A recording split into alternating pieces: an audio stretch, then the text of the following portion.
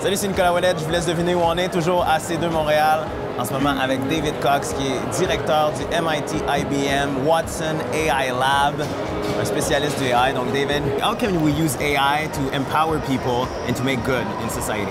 People talk a lot about how AI is going to replace people, and that doesn't need to be the framing.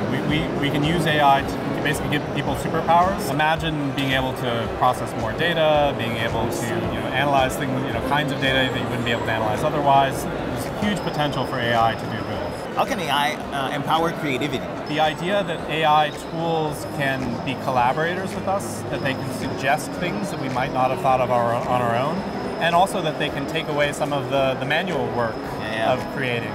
Throughout the ages, technology and creation have been closely interwoven with each other.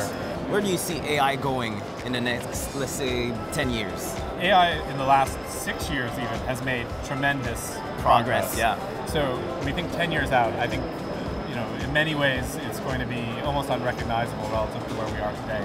I think increasingly AI is going to become just woven into the way we live our lives. We're going to have these tools, we're going to rely on these tools, they're going to enrich our lives in a variety of ways. But increasingly I think we'll not even notice that there are AI systems around us. David, it was a pleasure. Have a great time at C2 Montreal.